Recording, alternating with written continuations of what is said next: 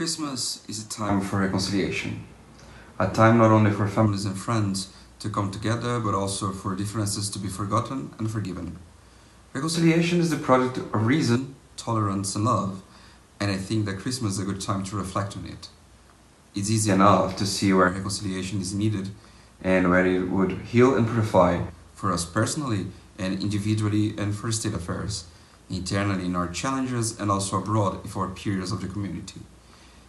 Of course, it's not something that is easy to achieve, but things that are worthwhile seldom are, so it's encouraging to know that there are many people trying, and I personally think that I should try more.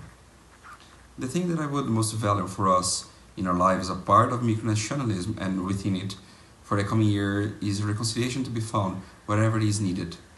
We should remember in this sense that mighty things from the small beginnings grow as indeed they grew from the small child of Bethlehem. I wish you all a very happy Christmas, and may the new year bring reconciliation between all people.